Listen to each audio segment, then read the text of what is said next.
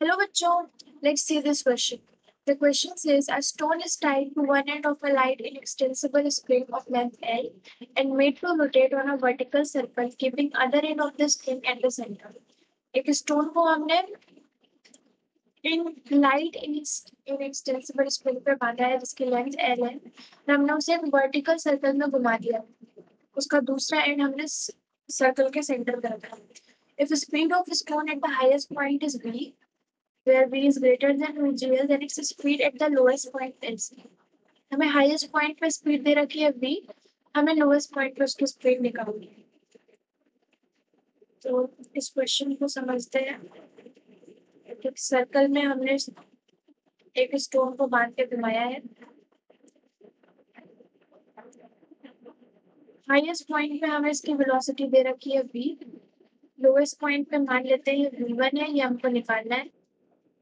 इस क्वेश्चन का की कॉन्सेप्ट ये है इस पॉइंट पे इसकी पोटेंशियल एनर्जी होगी 0 क्योंकि x 0 है हमें दे रखा है लेंथ एल एक्स्ट्रा ठीक है और इस पॉइंट पे काइनेटिक एनर्जी होगी मान लेते हैं केवल इस पॉइंट पे पोटेंशियल एनर्जी हो जाएगी mg इंटू 2l ये पूरी डिस्टेंस यहाँ से यहाँ तक 2l है और इस पॉइंट पे मान लेते हैं काइनेटिक एनर्जी है कुछ तो एनर्जी कंजर्वेशन लगाएंगे पॉइंट ए और ये है पॉइंट ए और बी पे हम लगाएंगे एनर्जी कंजर्वेशन तो पॉइंट ए पे potential energy plus kinetic energy equals to potential energy point B plus kinetic energy तो पॉइंट ए पे पोटेंशियल एनर्जी हमारी आई है mg into 2l kinetic energy है हाफ m v हमको दे रखा है इस पॉइंट पर वेलोसिटी से हाफ m v v पे पोटेंशियल एनर्जी हमारी 0 है काइनेटिक एनर्जी मान लेते हैं हाफ m v1 स्क्वायर